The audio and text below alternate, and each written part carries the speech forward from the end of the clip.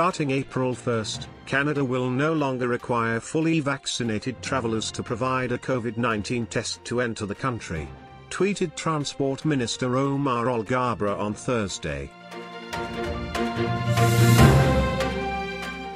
British Columbia PNP changes target health and early childhood educator occupations. The changes, announced on March 10, 2022, include a new list of priority occupations for the British Columbia PNP and a new policy of targeting occupations through periodic draws. Saskatchewan PNP launches new tech immigration program. On March 7, Saskatchewan launched the new Tech Talent Pathway under the Saskatchewan Immigrant Nominee Program to attract tech workers into the province. International students in Canada earn more than other newcomers 2 years after immigrating.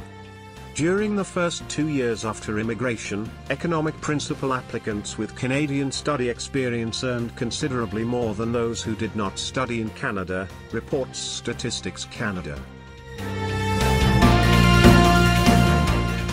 Prince Edward Island PNP draw, March 17, 142 candidates invited.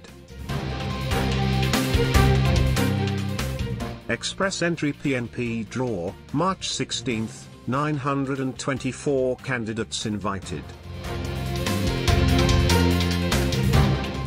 British Columbia PNP draw, March 14, 170 candidates invited. And March 8, 204 candidates invited.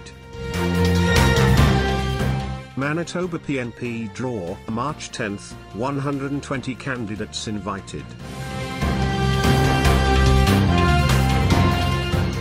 Saskatchewan PNP draw, March 8, 85 candidates invited.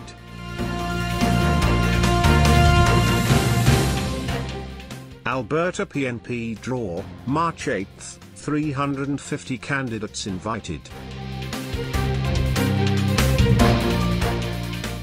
Ontario PNP draw, March 4, 21 Entrepreneur Canada immigration candidates invited.